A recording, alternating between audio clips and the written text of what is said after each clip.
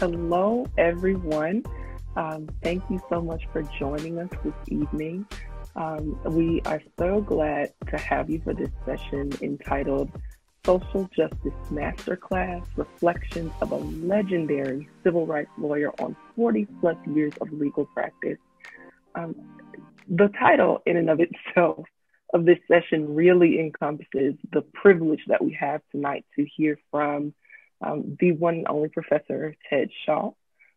He is the Julius L. Chambers Distinguished Professor of Law and the Director of the University of North Carolina Center for Civil Rights. He teaches civil procedure and advanced constitutional law. His research areas include 14th Amendment, affirmative action, housing policies regarding fair housing. He is a storied civil rights lawyer. Many of you may know him as one of the former directors of the NAACP Legal Defense Fund. But the thing that's personally close to my heart is my name is Mark, right? And I'm the president of the Columbia Law School Black Law Students Association. And Professor Shaw is a distinguished Columbia Law School alumnus and a former member of the Columbia Black Law Students Association. And so we're just so excited to have this space tonight to hear from him about all of the things that he's done in his career, the lessons that he's learned, the things that he wants to share with you all tonight who are aspiring law students trying to figure out where you fit into legal practice, where you want to pursue your legal education, where you want to make change in the world. And you've all made a wonderful choice tonight to hear from this, as the title says, social justice master. So with that, I will open it up to Professor Shaw to share with us. Well, thank you so much. I'm honored to be here with you. As you indicated, someone who's at Columbia Law School, part of Columbia Balsa. As you shared with me, you're from Memphis, Tennessee. I've been all over the South over my years of being a civil rights lawyer, including in Memphis. And I'm honored to be with you. And I want to thank Tammy for her help in facilitating this whole discussion. And I want to lift up Evangeline Mitchell. I can't remember now because I have CRS disease. Do you know what that is? You don't know what that is, huh? CRS, the C stands for can't, the R stands for remember, and you'll have to figure out what the S stands for. But I can't remember how long ago I met her. But she is, from my perspective, a young attorney, and she's a tremendous young attorney. And she's taken the initiative to keep the pipeline of African-American students into law school and into the legal profession going. It's not something that she has to do. She could easily focus on her own professional experience and making money, and there's nothing wrong with that. But she's very much committed to keeping that pipeline going. I respect her deeply. She's courageous. She's honorable.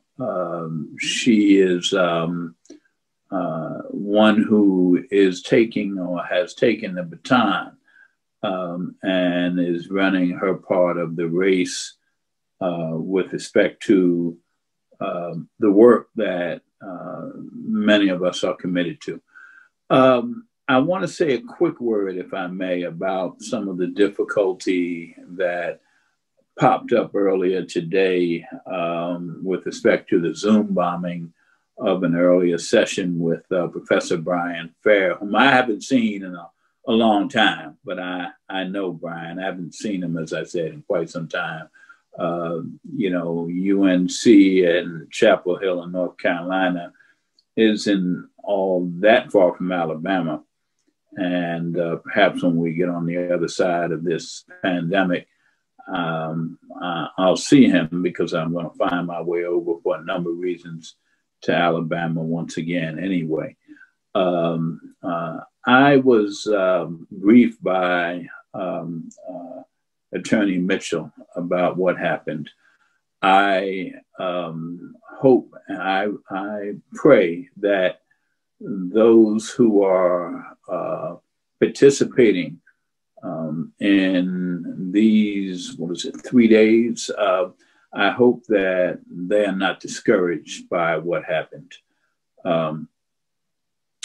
There's a lot I could say about those who were responsible for this. And obviously, it's not the work of people who can count courage among their attributes.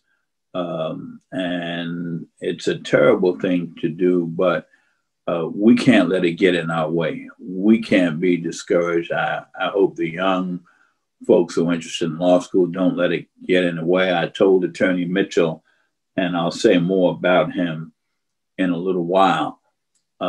It made me think about Julius Chambers. I hold this endowed chair in Julius's name. I'm going to tell him about you. Rather, I'm going to tell you about him. I wish I could tell him about you. Julius is gone. But Julius was a great lawyer, very low key, one of the great lawyers in this country. Along the way, as you will hear, he was threatened in many occasions. And at one point, he was giving a speech to some members of a Black community. He was representing them in challenging segregation and discrimination in Eastern North Carolina. And in the middle of the speech, a huge explosion occurred outside of the building that he was speaking in. And everybody rushed outside to see what had happened. And Julius calmly went outside, and he saw that the explosion was his car. It had been firebombed. And he looked at the car, and he quietly turned around and went back inside, and he finished his speech. That was Julius. And the point that I'm making is probably clear. Here we are living in Zoom world. We're living in another era, an era that's much more technologically advanced. Yet what happened today in some ways may be analogous to what happened to Julius when he was giving that speech, and the people who were listening to him. Julius didn't let it get in his way, nor did those people. We can't let a Zoom bomber get in the way of what we're trying to do. Their actions say more about them and nothing about us. What says something about us is what we continue. I frankly, and I'll get off of this in a moment, a big part of me feels, the word sorry comes to mind, but I feel some pity for those who either are so confused about the realities of racial inequality in this country that they don't understand that a program that aims to open up opportunities and encourage young Black people to become lawyers, because the proportions of lawyers who are Black in this country are abysmally low and sadly unrepresentative of Black folks' proportions in the country demographically.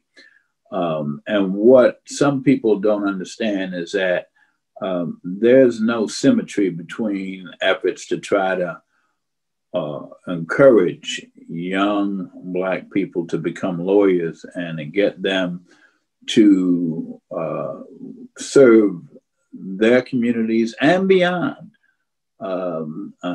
doing the work that lawyers do on the one hand, and being conscious about trying to open those doors, and discrimination that's intentional, that's based in antipathy and hatred, the desire to exclude, on the other hand. With all due respect, and I would encourage people of all races and backgrounds who are interested in becoming lawyers to do so, including white folks. But white folks are not underrepresented in the legal profession. And so there's no symmetry between the two. I could say a whole lot about that because I've been involved in the struggle to keep the doors of opportunity open in higher education in many ways for decades now.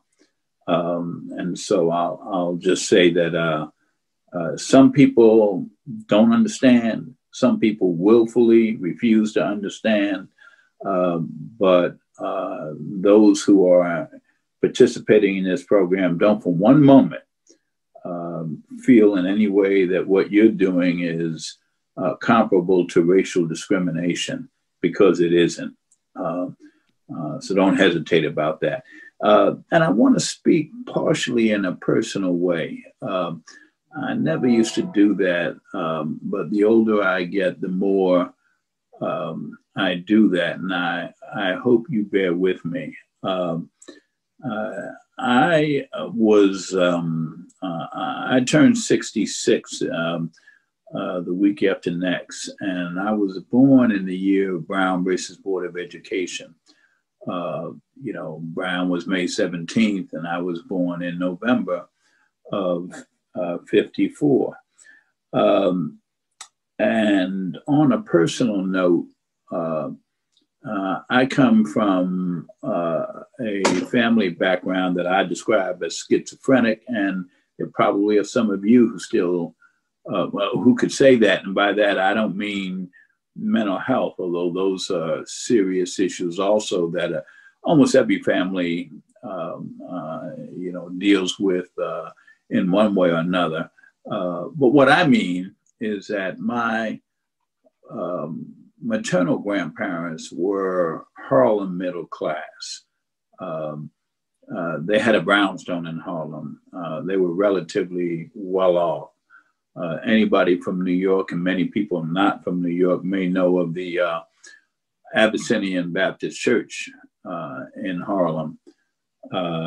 They were the first couple to be married in the present church sanctuary back in 1924. My grandmother, my maternal grandmother, used to brag about this stuff all the time. So they did okay, although they had the kinds of challenges life would bring.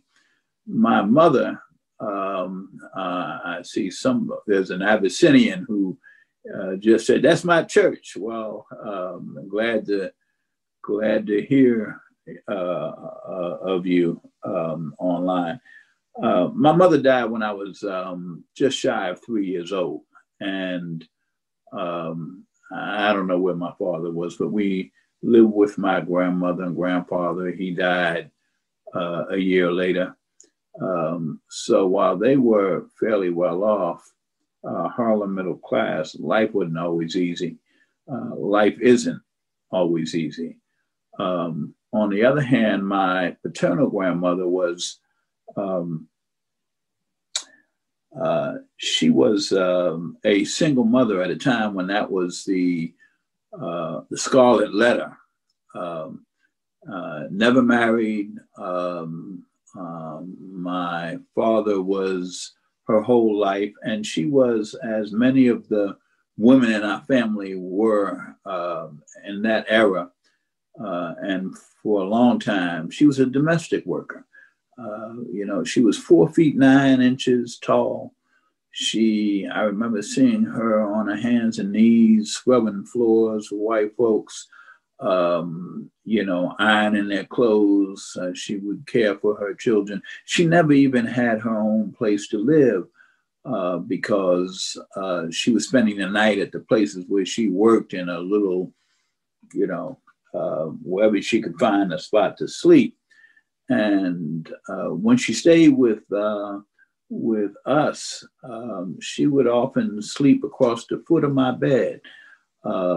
She was 4'9". She could almost fit across the foot of my bed, but not quite. I'm telling you all this story for a reason. I love both my grandmothers. I love my paternal grandmother dearly. But here's the thing.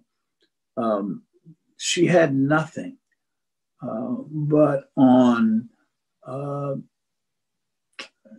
August 28th of 1963, and by this time my father had remarried. We lived in a public housing project in the Bronx. She spent the night with us, and then she got up that morning. She wanted to take me with her. My stepmother feared what could happen, so she said no. I've always regretted that. But my grandmother got on a bus and went down to the great March on Washington in D.C. She was there that day.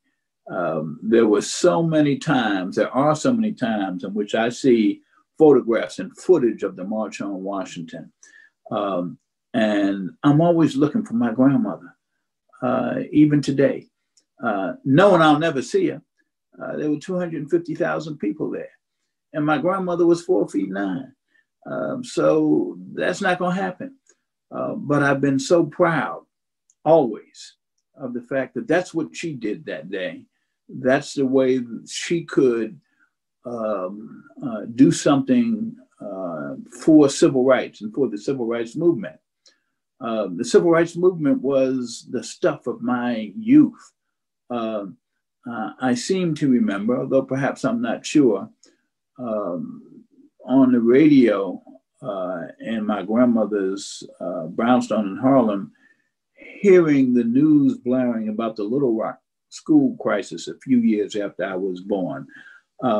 I do know that for many years I had an image in my head that I thought came from a dream. And the image was of people laying on the east end of 125th Street, for those of you who know Harlem, near the entrance ramp to the Triborough Bridge, now the Robert F. Kennedy Bridge, and they were laying down in the street, blocking traffic, cars, trucks, buses, horns honking, people angry because they were unable to get where they were going. I never could make anything out of what that imagery was. I thought it was a dream until I was in college and I was doing some research and found out there were demonstrations against the refusal of employers in the department stores on 125th Street to hire Black workers. And I must have seen that with my grandmother. I remember going to Abyssinian and hearing the great Adam Clayton Powell Jr. preach, congressman from Harlem, when there were only two congressmen from Harlem, and for decades, a Congressman Lawson from Chicago and Adam Clayton Powell Sr., or Jr. rather. All of this was the stuff of my youth.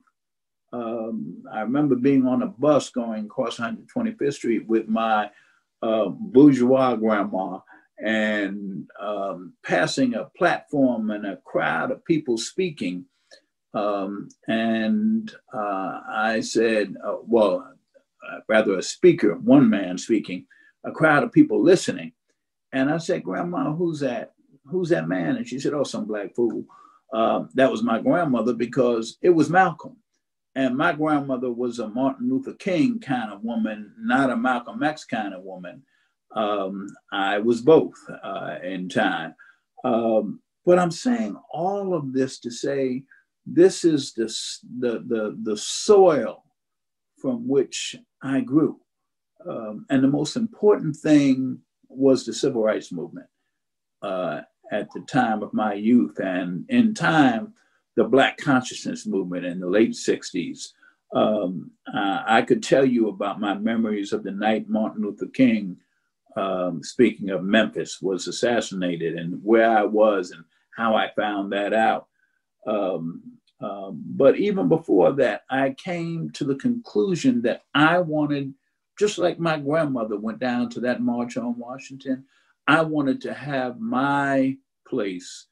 I wanted to do my part in the struggle for the rights of Black folks. And I concluded, although God knows how, because I didn't know any lawyers, that law was the best way to do that. I had made up my mind, even when I was in grade school, and certainly when I was in high school, that that's what I wanted to do. And I had no idea how to get there. I will skip some of it, but I was in a group after Martin Luther King was killed. That was a leadership project for young Black men. And it was through that group that I began to become more aware of the opportunities that might be available for higher education, because it was not a foregone conclusion that I was going to college. And I found my way to college. Again, I won't tell you all the details of that, except to say that I found my way, like many others in my generation, because of what became known as affirmative action, particularly after Dr. King was killed, and these institutions consciously opened their doors to Black and brown people who historically had been excluded. So before I knew it, I was at Wesleyan University in Connecticut, but I also was moving toward trying to figure out how I would get to law school. Long story shorter, I ended up at Columbia Law School. And while at Columbia, I took a class by a man who was an adjunct, who was the second head of the NAACP, Legal Defense and Educational Fund, Jack Greenberg. Jack succeeded Thurgood Marshall, of whom I had learned and whom I knew about. Indeed, I would say there were very few Black people in the late 50s and early 60s who did not know about Thurgood Marshall. He was the lawyer. The stories go that when he was coming to town, they'd just say, "The lawyer's coming." And everybody knew who they were talking about. So I admired him greatly. I did not know much about how Thurgood Marshall became the Thurgood Marshall that we now know he was. Most law students, and I would say most college students, those of you who haven't applied to law school, never heard of one of the greatest lawyers in this country. He did as much as any lawyer for the United States to make it the country that it promised it would be. And that was Charles Hamilton Houston. A quick word, if you don't know who Charlie Houston was. He was from Washington, D.C. He grew up in the early part of the 20th century. His father was a lawyer in D.C. who had a kind of regular practice, did wills and divorces and criminal law and all the things that general practitioners did. Charles Houston grew up in, after high school, and he went to I think he went to Dunbar High School in DC, but he went on to Amherst College, one of the best liberal arts colleges in the country, and was Phi Beta Kappa there. Excuse me, one of the only Black students at that time at Amherst. His cousin, whose name was William Hasty, was there. They were very close. And so Charlie Houston graduated near the top of his class in the early 20s and went on to attend the Harvard Law School.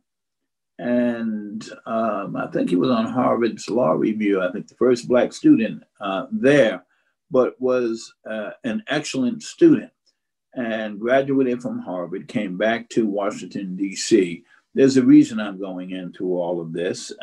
Went into practice with his father. And along the way, his father started representing Black men who were discriminated against, charged with things that they were either innocent of or for which white men charged with these crimes would get either no penalty or lesser penalties. And he started working with the NAACP. And so did Thurgood. In time, Thurgood also began to teach part-time at a night law school. And eventually they brought him on full-time. Meanwhile, he was still practicing law. Think about that, 2 jobs. And he became the dean of that law school and turned it into a full-time law school, but also into a factory, in effect, for producing civil rights lawyers.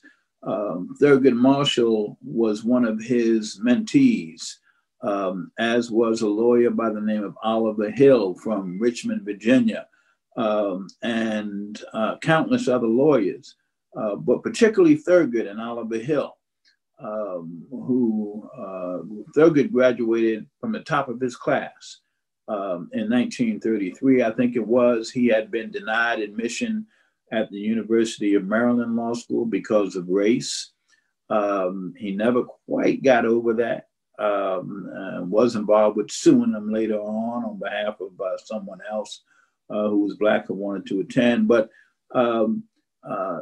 Charles Houston became the mastermind. I think this session talks about a master class. I'm not a master. Charles Houston was a mastermind. He masterminded the legal struggle that led to Brown versus Board of Education. He trained lawyers, turned them into the vanguard of the civil rights legal effort and movement. I wish I had more time to tell you about Charles Houston, but you should go and read about him. There's a book I have on my shelf here called Groundwork by a dear friend, Jenna Ray McNeil, and it's the story of Charles Houston. Charles Houston never got to see the culmination of his handiwork. He died in 1950, 4 years before Brown was decided. But when Brown was decided, Thurgood Marshall, who was by that time the head of the NAACP Legal Defense Fund, which was the brainchild of Charles Houston, he thought about Charles Houston in that moment first and last. Part of that effort involved his cousin, whom I mentioned. William Hastie, who became the first Black federal judge. The other lawyers, and these are people, if you go to law school, I urge you to learn about them. I'm talking about the staff of the Legal Defense Fund. And at that time, the Legal Defense Fund and the NAACP were joined at the hip. But I'm talking about Jack Greenberg, Robert L. Carter, Constance Baker Motley, James Nabritt III, but James Nabritt Jr., who argued one of the Brown cases. I mentioned Oliver Hill, Lou Redding, and Charles and John Scott out in Kansas, who worked on Brown. Bill Coleman, the great Bill Coleman, whom you should learn who he was. He was the first, or rather the second African-American cabinet member in the United States, Secretary of Transportation under President Ford. The first Black cabinet member was Bob Weaver, who was a board member for the Legal Defense Fund, and Secretary of Housing and Urban Development. Spotswood Robinson, another one of the great judges. So learn about these people. learn about who these lawyers were. Constance Baker Motley became the first Black woman to be a federal judge on the Southern District of New York. A great judge, a great woman, a great civil rights lawyer. To be, as I became, affiliated with the Legal Defense Fund, to get to know many of these people. And I got to know almost all of them, some of them very well, some of them not as well. But to be affiliated with them was one of the singular honors of my life. There were two jobs I wanted after I went to law school, or when I went to law school. The first one was the Justice Department Civil Rights Division. The second one was the NAACP Legal Defense and Educational Fund. Now, the thing was, you didn't call the Legal Defense Fund, they called you. And eventually I was called, and I won't bother to go into all of that. But here's the other thing that I want to tell you about. The cases that the Legal Defense Fund did were a vitally crucial part of the civil rights movement. The Montgomery bus boycott that catapulted Martin Luther King Jr. into national and international fame. In 1956, that bus boycott was a movement of people. Everybody knows who Rosa Parks was. Most people think, they believe the myth that she happened to be just tired one day and sat down on the bus. Rosa Parks just didn't happen to sit down and refuse to give up a seat. She was an NAACP member and an activist. And this was part of a plan to challenge segregation in public transportation. The reason that I'm mentioning this, though, is that those men and women walked for a full year. But in the meantime, there was also a legal challenge to segregation in public transportation in Montgomery. And it was litigated by the Legal Defense Fund. The case was called Bowling versus Sharp. And while the bus company eventually was going bankrupt because of the money that it lost because of the boycott, Bowling versus Sharp worked its way to the Supreme Court. And it was that decision by the Supreme Court in 56, 2 years after Brown, that put the nail in the coffin of segregation of public buses. I mention this because of the importance of the relationship between activists and lawyers.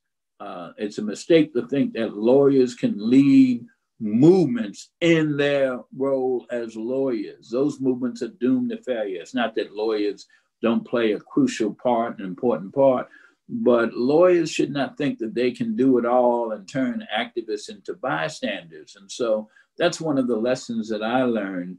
I wish I had more time to talk about Brown versus Board of Education, those 5 cases that were decided. But let me turn to, and some of the other great lawyers, Wiley Branton in Little Rock, who litigated the Little Rock school case. Let me turn to Julius Chambers quickly and then try to wrap this up. Julius was born in Depression era North Carolina in a small town called Mount Gilead. His father had a car repair, truck repair shop. And public schools in Mount Gilead for Black children were, with all due respect, it wasn't the fault of those who taught there, but because of the resources they didn't get, they were not very good. Julius's parents decided they would send his older brother to a private school for Black students, as they did, Julius's sister. And they planned to send Julius also. But they relied upon money that they were making, that his father was earning from repairing a truck. It was a big job. And he maintained this truck for this white man who bought it in. and the white man didn't pay for it after all the work was done. Julius' father tried to get him to pay. He refused to. He wanted to get legal recourse. He couldn't because nobody would take the case. Julius watched as his father fumed and with exasperation and anger. And Julius at that moment decided that he would become a lawyer one day. And he did not go to that private school. Fast forward, he attended what was then North Carolina College for Negroes, now North Carolina Central in Durham, which is right next door to where I am right now in Chapel Hill. And he graduated through hard work near the top of his class. And he decided he wanted to get a master's degree in education, strengthen his educational, rather in history, his educational credentials. He went to the University of Michigan. Not many Black folk there at that time. Got a master's degree and came back to North Carolina, decided he would apply to law school. There were two law schools he applied to, North Carolina Central, the historically Black law school, and University of North Carolina at Chapel Hill, the state's flagship law school where I now teach. He was, as he was told, the last student accepted into his class at UNC. The dean told him, Chambers, you'll do just fine, just don't mess around with any white women. That was not on Julius's mind, and he was married anyway, and I don't think it was on his mind or would have been anyway. Fast forward 3 years when Julius graduates. He graduates first in his class in 1962. Think about that a minute. Number one in his class. And as Elaine Jones, who was the fourth director counsel of the Legal Defense Fund, I was her deputy before I became the fifth director counsel. We were going to Julius's funeral a few years back and with another friend, a lawyer from North Carolina. And we thought about Julius being number one in his class. And one of us said, if Julius was number one in his class in 1962, it couldn't have been close. I want you to reflect on that for a minute. And not only was he number one in his class, but he was editor-in-chief of Law Review. That was unheard of. That, if you don't know already, is the most prestigious position a law student can hold. And yet, in the annual soiree the Law Review had at the end of his third year, Julius couldn't even attend. Editor-in-chief of Law Review couldn't attend because it was held at a country club that was segregated. Julius didn't have an easy time at UNC Law School. None of the faculty, to speak of, maybe one exception, would really try to help him seek employment. Usually they'd fall over backwards for the editor-in-chief of Law Review and first top-ranked student in the class. Julius ends up skipping over some things, being the first intern in a program created at the NAACP Legal Defense Fund. The first of two. The other one was Marion Wright, now Marion Wright Edelman, head of the Children's Defense Fund, another great lawyer. Julius spends a year or two in New York. He gets another degree, an advanced law degree from Columbia, comes back to North Carolina with the help of the Legal Defense Fund, sets up an office and starts doing civil rights cases. The Civil Rights Act of 1964 is enacted, the Voting Rights Act of 65, other civil rights statutes. Julius litigates school desegregation cases and public accommodation cases, employment discrimination cases, voting rights cases, housing discrimination cases after Dr. King was killed. He becomes the great lawyer in North Carolina for civil rights cases, starts the first racially integrated law firm. Along the way, his house is bombed, his office is bombed, as I told you, his car was bombed, his father's house was bombed. Julius was low-key, nothing ever got in his way. He litigated landmark cases, Swan versus Charlotte-Mecklenburg Board of Education, which began to implement desegregation in the South 16 years, 17 years after Brown. The major landmark employment discrimination cases that were litigated after Title VII was enacted, Griggs v. Duke Power Company, Albemarle versus Moody Power Company. He's one of the great lawyers. He becomes the third head of the Legal Defense Fund, a friend for me, a mentor, a boss, one of the great lawyers. And I wanted you to know who he was. I have a list of people that I don't have time to tell you about. Great African-American lawyers, great men and women, judges, some of them. Gabby McDonald on the Court of Appeals down in Texas, the Fifth Circuit, and A. Leon Higginbotham on the Third Circuit Court of Appeals. Nate Jones, General Counsel to the NAACP, and eventually on the Sixth Circuit Court of Appeals. There's a lot that you can be proud of. Finally, and I will stop here, I have up here a book in my library of the National Bar Association in 1935, I think it is. Prominent in that book is Charlie Houston, whom I told you about, and the beginning of the career of Thurgood Marshall and others. I hope you learn about these people. You don't all have to be, and you won't be, civil rights lawyers. I hope some of you are. Corporate lawyers.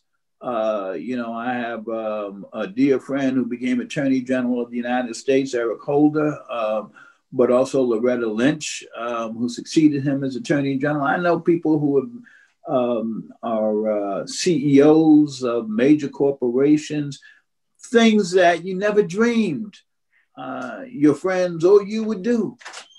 So the doors are open to you if you push your way through. Don't let anybody discourage you. Your future is bright. There's so much more I could say. There's a lot of work to be done. Our struggle isn't over. As Theodore Newman, who was on the Washington, D.C. Court of Appeals, said many years ago when I was a law student, and I reminded him not long ago about hearing it because it had an impact.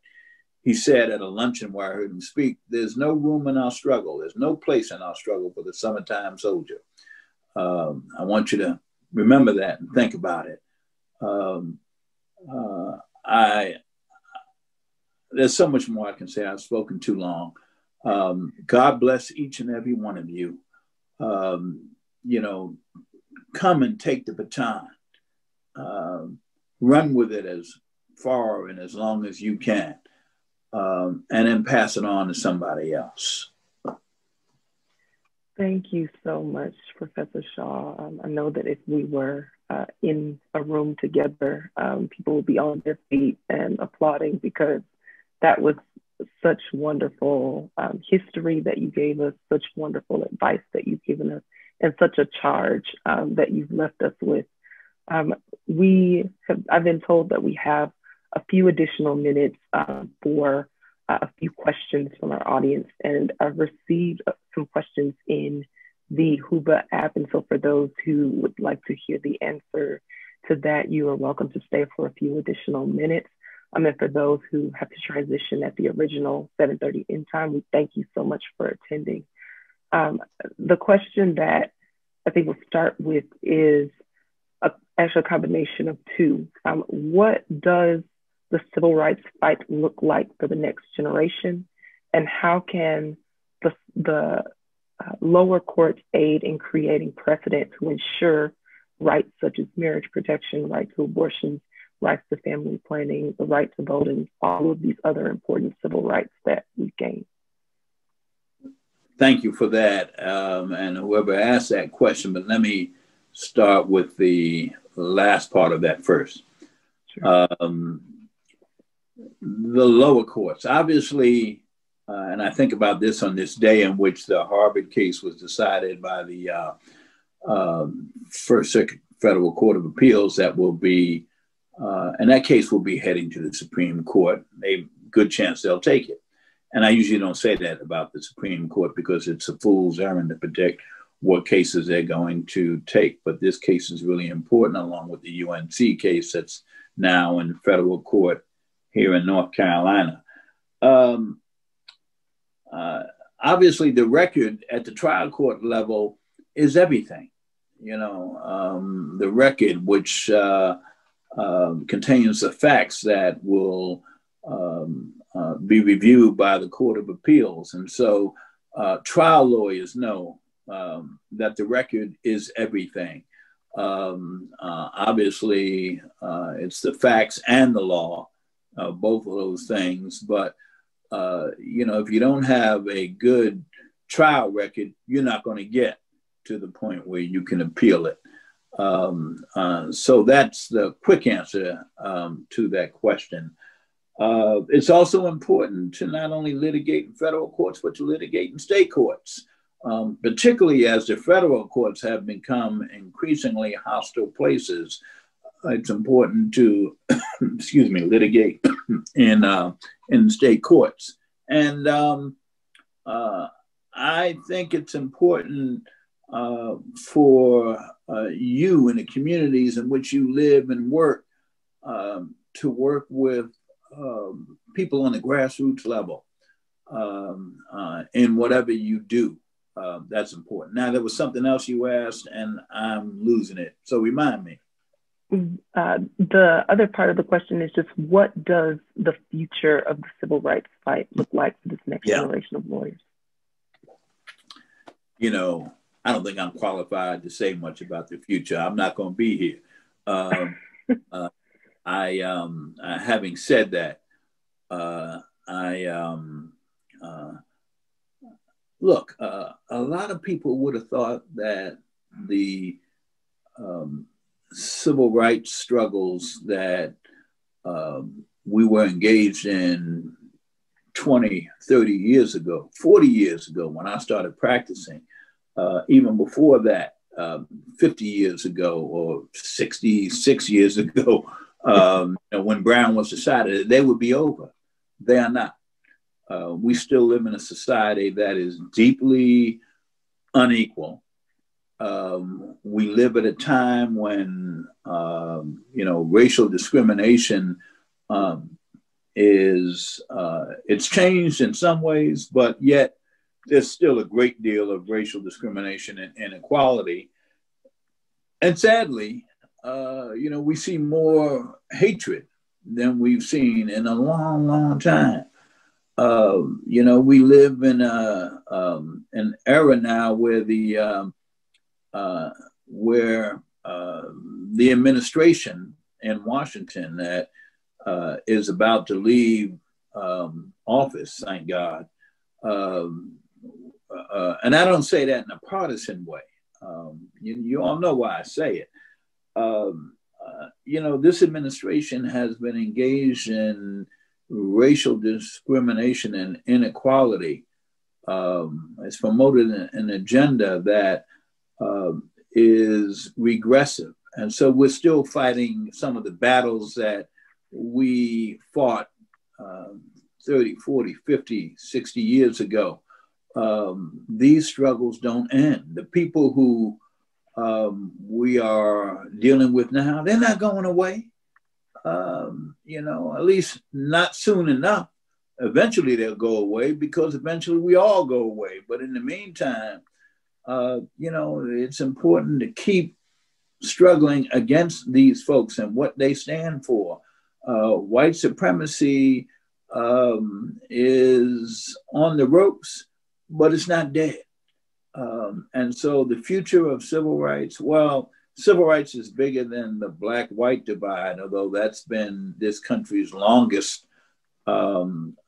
running struggle. But we have to think about, sexual orientation, and we have to think about disabilities. I think probably the longer I've been on earth, the more I began to appreciate maybe the need to think about age discrimination, you know, gender discrimination. And we have to think about environmental justice issues, the environment, because we all have an interest in that. And at the same time, we are all affected by it. And some of the issues of environmental injustice impact Black and brown people more than anybody else. So there's a lot of work yet to be done. As I didn't mention this, and I'll just say in passing, one of the great honors of my lifetime has been able to connect with human rights lawyers around the globe. And I've done work in South Africa as it transitioned from apartheid. I met Nelson Mandela and others who were the warriors against apartheid. And I've been to Japan and to Eastern Europe, worked on behalf of Roma folks, been to South America. It's been one of the privileges, the great privileges of my life. There's a tremendous amount of work yet to be done, not only here in the United States, but around the world. And some of you are going to have opportunities to do that. And some of you are going to have opportunities just to make some money. But, you know, I hope that that's not all you do. You know, I hope that you use it well in the service of others. We appreciate that, and that's so true that people will have all kinds of opportunities because of what's opening now. I think we have time for just one more question, and the question that I'm seeing in the chat now is a question about how different groups fight for their rights. And the question is, how really do we elevate Black people to fight for the rights of Black people? And in the civil rights arena, there are all different kinds of rights that have been advanced for different groups, but how do we put Black people in position to advocate for the rights of Black people? You know, I could give that question more attention than I will. And I say that not because I don't think that that's an important question. And I want to, you know, I said I'll speak in personal ways at moments. You know, I love Black people. And we come, just look at me, in all shades. My wife got me a shirt, t-shirt recently that said something like lightly melanated or something like that. Or, but when I say that, I mean, those who are dedicated to the struggle on behalf of Black folks for equal rights and for racial and economic justice.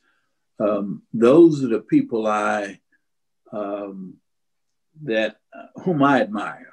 You know, if I could turn around this thing and show you my bookcase here, the NAACP, I have all of Langston Hughes's writings. I have Malcolm and the Nation of Islam, Marcus Garvey. I could go on King Papers here and his biographies. I can go on and on about that. I love Black people. And there's still a need. It's not that I don't love other people too, but I especially love Black folks and the struggle that we've been engaged in for the last 400 years. I hope some of you feel that way and dedicate yourself to that struggle, because part of my standard speech that I can't give right now puts us in historical perspective. You know, 400 years, only 50 or so of which have been living in what's now the United States under an existence that was not, in which we were not subordinated by law. That only ended in the end of the 1960s. I said, I remember the night Martin Luther King was killed in Memphis, your hometown. That wasn't that long ago. I know to you all, it seems like it's Jurassic, but it wasn't that long ago.